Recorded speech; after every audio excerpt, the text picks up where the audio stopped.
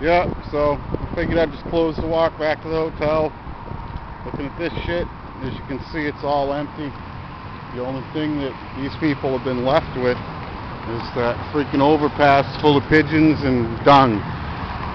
Everything else in this city is gone. The reason why what I'm doing works here, I go around opening cash for gold stores, is because people are selling the last of their shit to try and hang on to what they have. I mean, that place, you know, it's all the same. When you see even this freaking 7-Elevens can't stay open, you know there's something wrong. Okay, it doesn't matter what it was, you know, everything in this freaking city is dead. I mean, when have you ever heard of anything like that? I mean, look what's around here for infrastructure.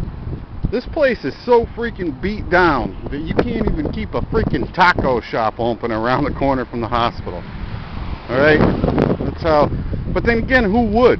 Who'd want to walk through all of this freaking pigeon shit and leaves and everything else to, you know, it's just, look, there's feathers everywhere. There's shit everywhere.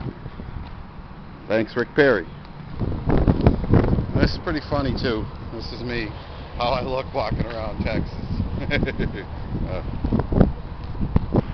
And I can almost guarantee you that structure right in front of us, the connecting hall between the two buildings, I'll guarantee you that was part of the, you know, the caveat for doing these elevated highways over their city. I'm sure they were sold the bill of goods that, hey, look, we'll put another wing on your hospital, throw a couple of bridges in here, put some more federal buildings, you know, we'll support, you know, what used to be supported by the roads that went through your town.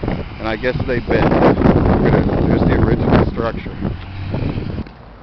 That's it. You got the hospital over there. The doctor's supported by the hospital, which I'm sure they probably work in the hospital too. You have like this little square here of medical, little bits of commercial, and that's it.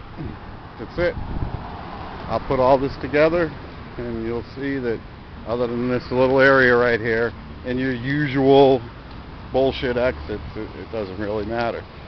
There's nothing here. I mean, you can't really count that whole Target freaking big movie complex. It doesn't count as the real city, and that's what they're trying to show you and saying times are better.